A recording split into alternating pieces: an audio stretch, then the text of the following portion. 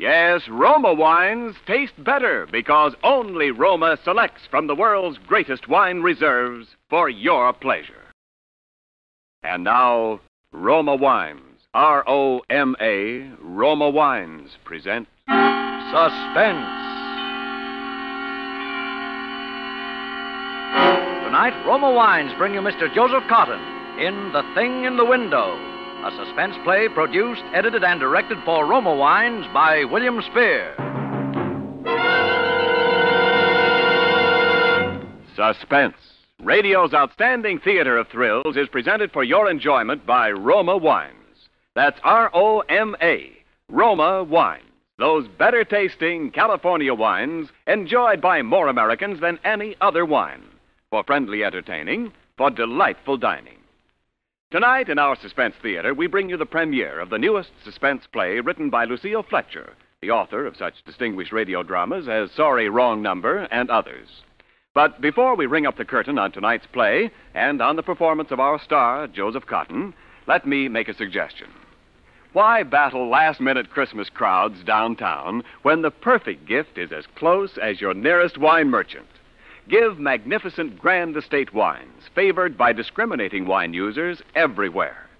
From a single assorted case of Grand Estate wines, you can make several distinctive gifts and provide Grand Estate wines for your own holiday dining and entertaining, too.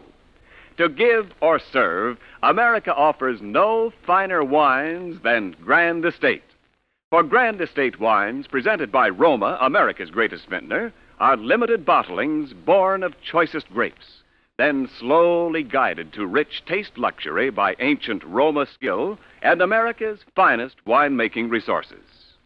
This Christmas, for good giving, for good living, offer all 5 Grand Estate California wines.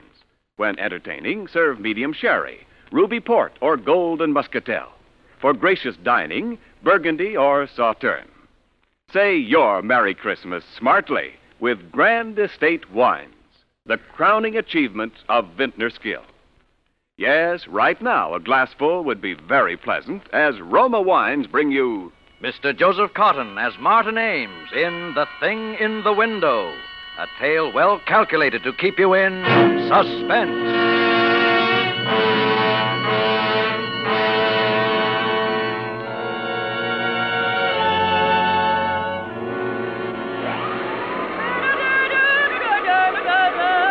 Mary?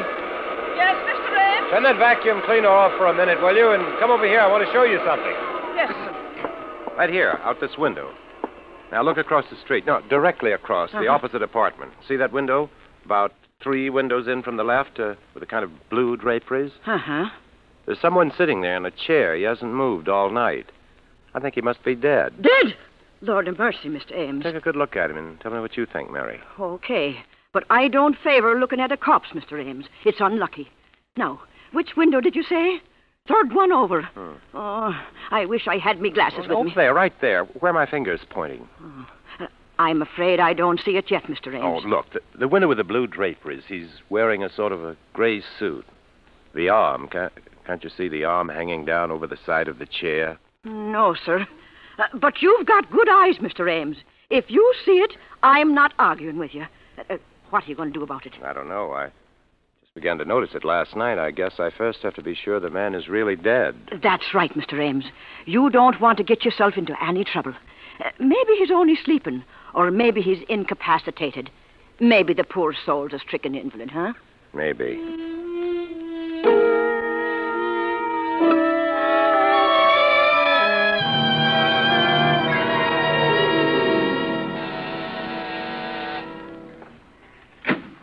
Yes? Hello, I'm Martin Ames. Are you the superintendent of this apartment house? That's what it says on the door. I've come to inquire about one of your tenants. What is it you want to know? I live across the street, and, well, I'll be frank with you, sir. I've been looking out of my window across to this building now for 2.5 days, and there seems to be someone dead in one of the windows. Yeah?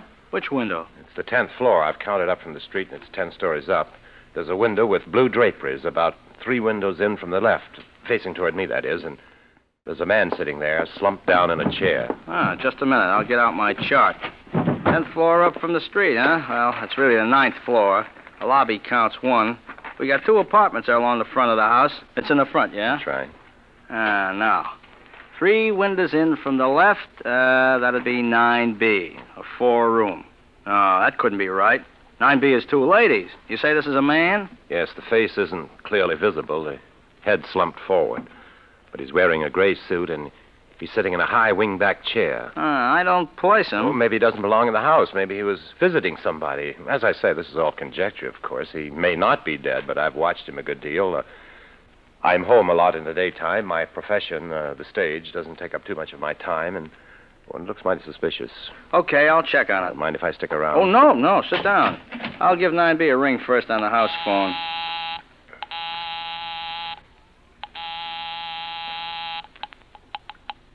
Hello? Oh, Miss Landis? Yes, this is Miss Landis. Who is this? Oh, this is Mr. Anson, the super. Everything all right up there, Miss Landis? Everything all right? Why, yes.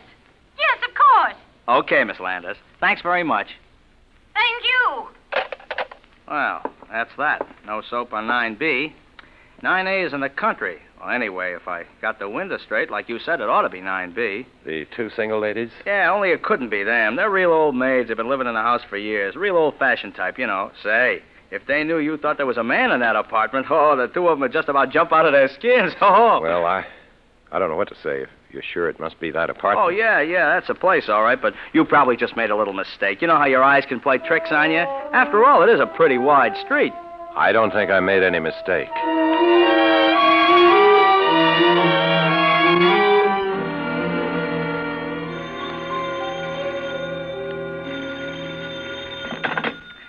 Anson speaking. Oh, hello, Mr. Anson.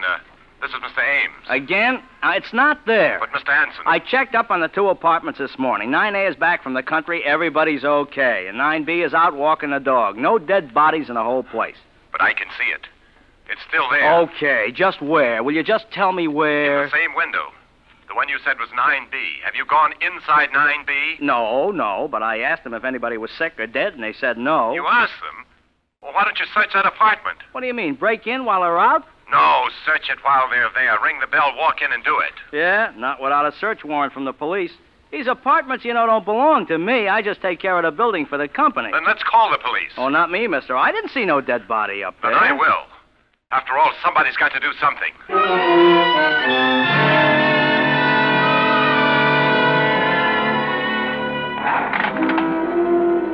I still maintain, officer, these 2 sisters are as refined ladies as you could find anywhere. High class, nice, church-going ladies. They used to teach school up here at PS 33. Yeah, well, that don't mean a thing. As it happens, there's a play on Broadway right now in which 2 nice old ladies commit murder after murder. And they got a dog in there. Now, will you tell me one dog that would stay for almost a week in a flat with a dead person? I'm not telling you anything.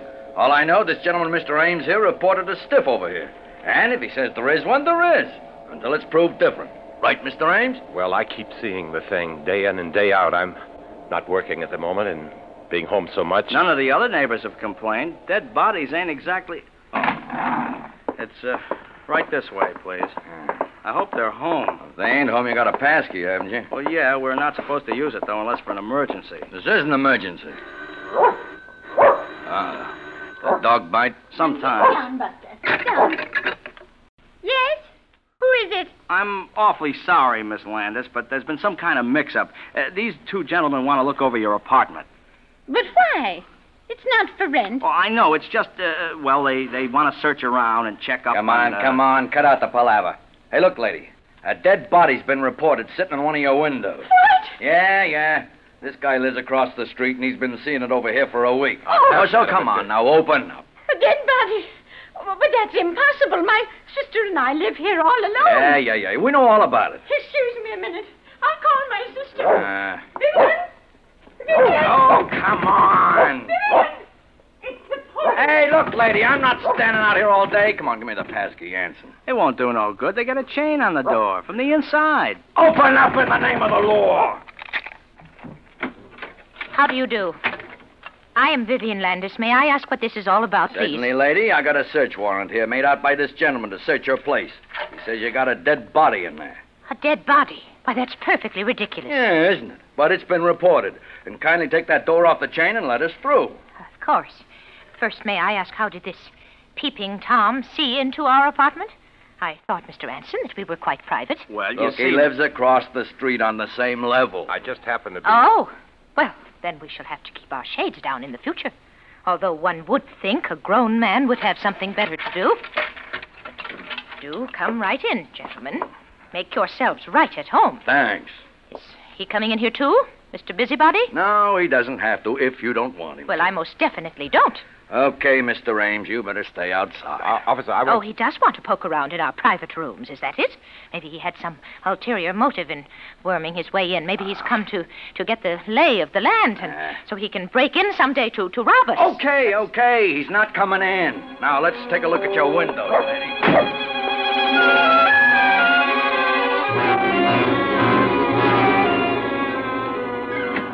Yeah, I know. I'm sorry. Okay. Hey. Yes, officer. Now, what's the big idea? You didn't find it? No. That's very strange. Yeah? The only thing strange about it's your eyesight. You want to get your glasses changed. There wasn't anything in 9B? No. I don't understand it. How could I have seen it so distinctly and it's not there?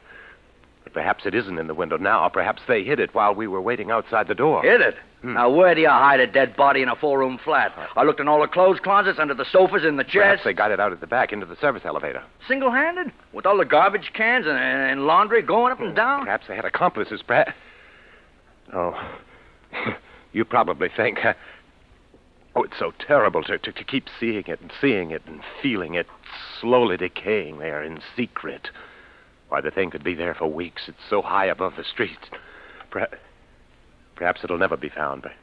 Perhaps it's already being destroyed. Well, then, if it's gone, what do you got to worry about? You don't have to sit and look at it no more. No, I hope it is. I tell you, it's really getting me down. I haven't slept for nights keeping vigil. I'm in a nervous state. I haven't been this nervous in years. Yeah, I can see that. Well, look, why don't you try forgetting it for a while, huh? Try not to look over into that window. Or go away for a change. You've done what you could, Mr. Ames. If there is a stiff over there, well, that's my business, ain't it? And if there isn't... You mean, you think I may be... I'm not saying nothing, Mr. Ames. But if I was you, I'd try catching up on my night's sleep.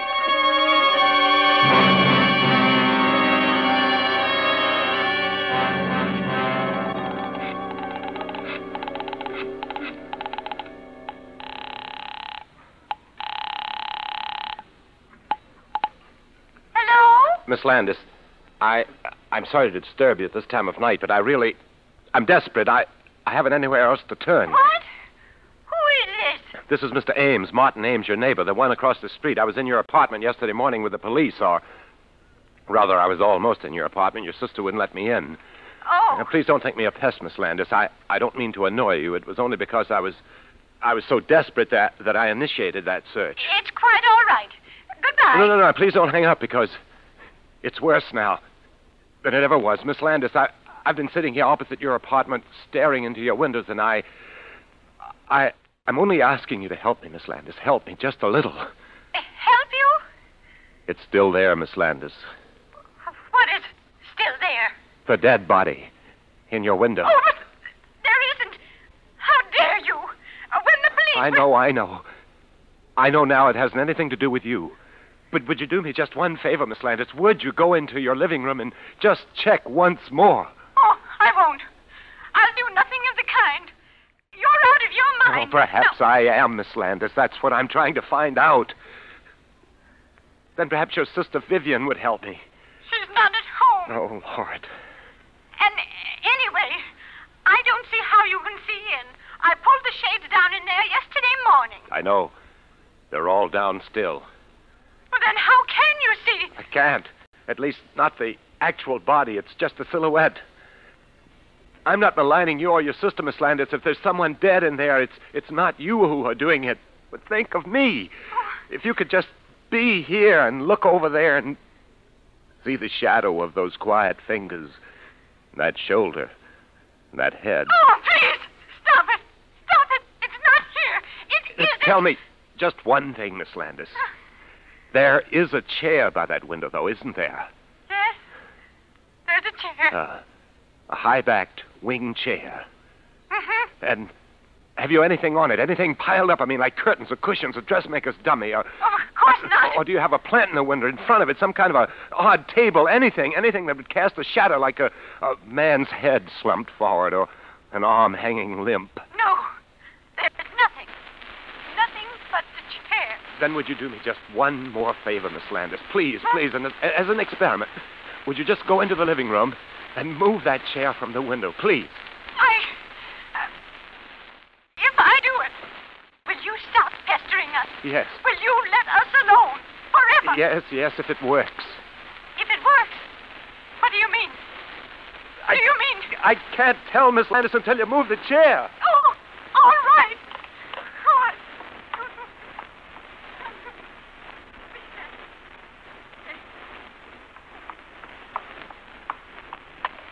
Hello. Yes. I moved it away from the window. It's at the other end of the room, and there's nothing in it. It's empty. Oh, I see. Well, thanks very much, Miss Landis. I know what I have to do now. You mean? Yes, Miss Landis. It's still there.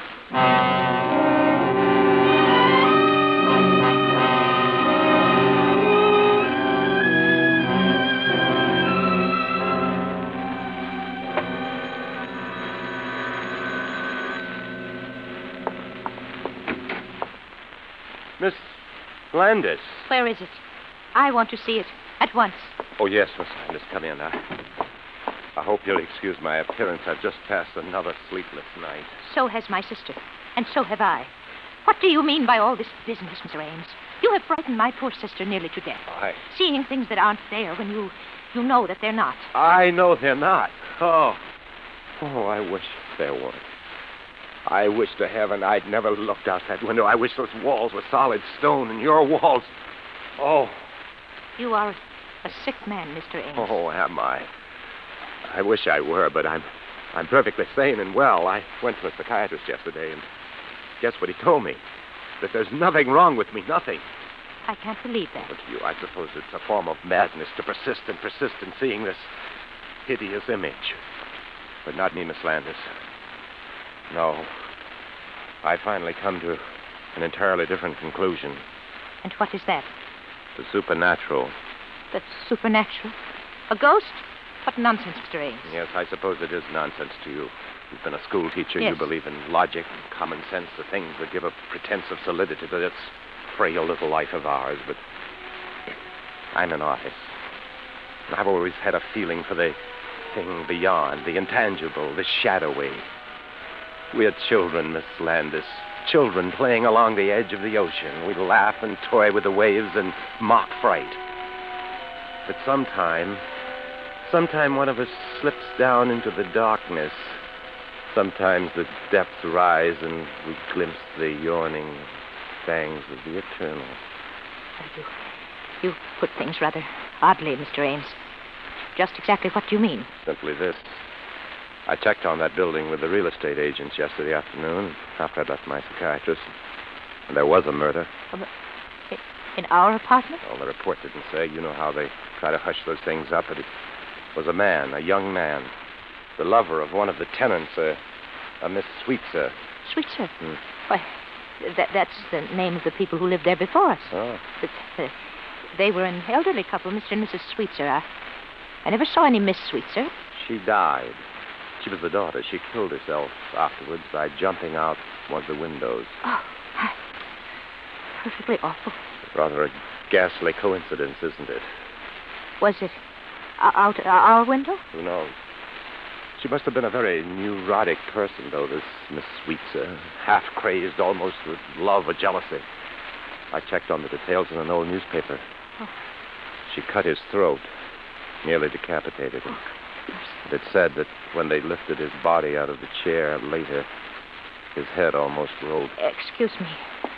Mr. Ames, I'd rather not hear. I still can't believe it. If there is something, if there could possibly be something, why haven't we seen it, too? Why should you Haven't you seen it, Miss Landis? No. You sure? Never? Perhaps in the middle of the night, getting up and passing that room, seeing that chair outlined against the window, just in passing, perhaps? You've never had a glimpse? No. I really must be going. No. Please stay and look at it. I want you to see it out of my window. My sister Elaine, she's very nervous, Mr. A. I can't leave her so long alone. Then how will I know? How? Well, Miss Landis, I No. thought you came here especially. It'll only take a minute. I Look, will- It's right in here in the bedroom. I just have to let up the Venetian blind. Oh, Miss Landis. Don't go. Miss Landis.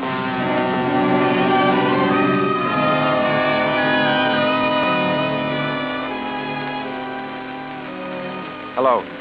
Oh, hello, Sergeant. This is Ames, Martin Ames. I just called to let you know. I think you're right about that good night's sleep. Yes, I'm going away tomorrow for a long rest, shutting up my apartment. Yes, I'm all tied up in knots. I don't know what to think. Oh, they're dead. Yes, I saw the moving van in front of the house, but I didn't know it was those sisters. Couldn't take it, huh? Well, I can't take it much longer myself.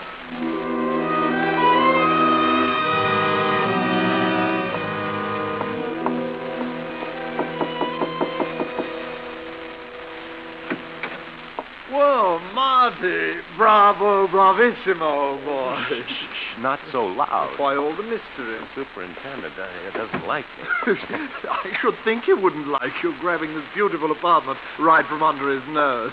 He probably had it promised to a friend. But you've got it now, Ronald, just as I said. Oh, so I have, old boy, so I have. And it's beautiful. You know I'm crazy about it. Marty, you've outdone yourself. You've been more than generous. Oh, think nothing of it, Ronald. I'm glad to do it for such a distinguished colleague. Well, it certainly was nice of you. And I wish I could do something in return, Marty. I really do. Oh, no. Perhaps that play I'm doing next season. You know, there's a part in it. It's a rather small part, but very necessary. Thanks just the same, but I'm doing pretty well just now, Ronald. Oh. Well, I don't know how you found it, Marty. In his housing shortage. Oh, You know, why even the superintendent is nervous for rent. When your call came to my manager, I left rehearsal. I wouldn't trust it to anyone but myself. I left the whole cast just standing there when I came over. And when I asked this gloomy character, Anson, he said he'd heard nothing about it. I insisted, of course. I told him who I was. Finally, he called up. Sure enough, it seems these two sisters who lived here just decided to move out. Really? Well, say, I hope you didn't mention my name, though. If Anson known that I tipped you off. Oh, no. You asked me not to. Anyway, I think my own name was enough. Oh. Seriously, Marty, how did you know? Were they friends with you? Oh, no. It's a rather long story. Here, let's sit down, shall we, in the living room. No. You take the chair. I guess they must have left that when they moved out. No, thank you. Well, to be frank, Ronald, I got this apartment by a ruse. A ruse, Marty? What kind of ruse? Oh, a pretty nasty one. I frightened the last tenants away. I told them I saw a dead man sitting here in this window. No, not really. How clever of you. Of course there was one. Oh, no. You see, I live across the street, directly across, in that apartment there with the striped curtains. Oh? One night, just sitting there late, I got an amusing thought. There was a kind of shadow across this chair, the one that you're sitting in. It reminded me a little bit of a corpse. And it came to me that it might be fun to create a great part, a character, a corpse that wasn't there. I don't follow you. Why? Some actors need a play, Ronald, to create a role. Others, the great ones, work out their own dramas. I proceeded to invent a part for myself. I was the eyewitness, the innocent bystander across the street who saw a corpse in here. And I kept seeing it, and finally, by the power of suggestion, it became real enough to frighten them away. Very clever. Wasn't it rather drastic? I'd always hoped we'd be neighbors, Ronald. As a matter of fact, the whole idea for this thing came to me that day in October when you turned me down for that part outside of Sardi's, remember? You said you were looking for a place then. Did I? Oh, yes. It was then I thought how nice it would be to see you right across the street, sitting in this window. I simply had to bring it about. Well, I... No, Ronald. Don't get up yet. I'm not through. Really, old boy, I'm afraid the gang at the theater, you know, they don't even know that I'm here. They'll wait. People always wait for you, don't they, Ronald? I could call them for you, of course, but the phone's been disconnected. Well, I'm afraid that I'm... which way's the door, old boy? Now, really, Marty, it's been very kind What's of the you. matter? Don't you like the apartment, Ronald? Aren't you going to take it after all my work? Oh, yes, I like it very much. The door's locked. Yes, Ronald. I'm afraid you'll have to find your way out alone. Yeah. That'll keep you quiet. Silence always became you better than all that ranting and glibness and charm, Ronald. And now I've got the part for you. A part to end all parts. You play it entirely in a chair. There isn't much action, not a line to say. You just sit, Ronald. You sit in this chair by the window. Yeah. It'll be the greatest performance of your career. You liked to hog all the fattest roles for yourself, didn't you? Well, this is a part that's been talked about up and down this street for weeks. You'll play the part of a ghost. A corpse that never was. A hallucination in my brain. And who'll be your audience? I will. I, the insignificant, outmoded ham who wasn't fit to appear in your precious plays, but good enough to put you here, Ronald. Who's the better actor now, Ronald?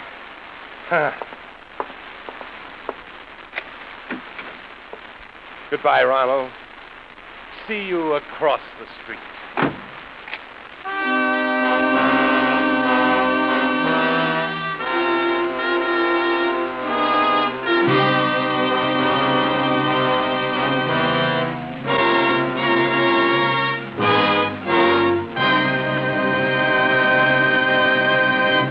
Suspense. Presented by Roma Wines, R-O-M-A, Roma, America's favorite wine. And now this is Ken Niles with a curtain call for the star of tonight's play, that perennial suspense favorite, Joseph Cotton. Joe, tonight marks your 7th appearance on Suspense in less than 3 years, making you our all-time champion guest. No Cotton shortage on Suspense, Ken. And no shortage of suspense when Cotton's on hand either. In appreciation of those 7 stellar performances, here's a Christmas present for you, Joe. Please accept this gift basket of Grand Estate wines from your host, Roma, America's greatest vintner. Thank you, Ken. And you're an outstanding host this Christmas when you serve these magnificent Grand Estate wines. For Grand Estate wines reflect the host's desire to offer only the finest.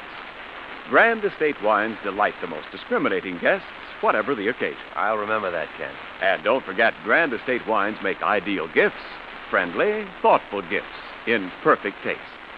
Yes, for gift or guest, America offers no finer wines than distinguished Grand Estate wines. For the holidays, keep on hand all 5 Grand Estate California wines. When entertaining, serve medium sherry, ruby port, or golden muscatel. For gracious dining, Burgundy or Sauterne. Each limited bottling of Grand Estate wine, carefully selected by Roma, is a wine outstanding in rare taste pleasure. So this Christmas, give or serve the finest. Grand Estate wines, the crowning achievement of vintner skill. Well put, Ken, but I must know one more thing. What about next Thursday's show? Well, it's a double threat show with the honors going to 2 distinguished ladies. It's called Philomel Cotton. The author is England's #1 feminine mistress of the art of suspense, Agatha Christie. And our star will be the most provocative European leading lady to visit our shores in many a moon, Miss Lily Palmer. Well, I've never missed a Suspense show yet, and certainly next week sounds even more intriguing than usual. Good night. Good night, Joe. We're all looking forward to seeing you in David O. Selznick's production, Duel in the Sun. Next Thursday, same time, you will hear Miss Lily Palmer as star of Suspense. Produced and directed by William Spear for the Roma Wine Company of Fresno, California.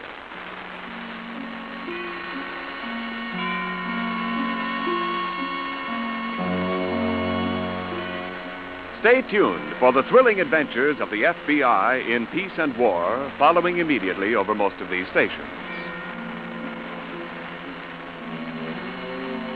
This is CBS, the Columbia Broadcasting System.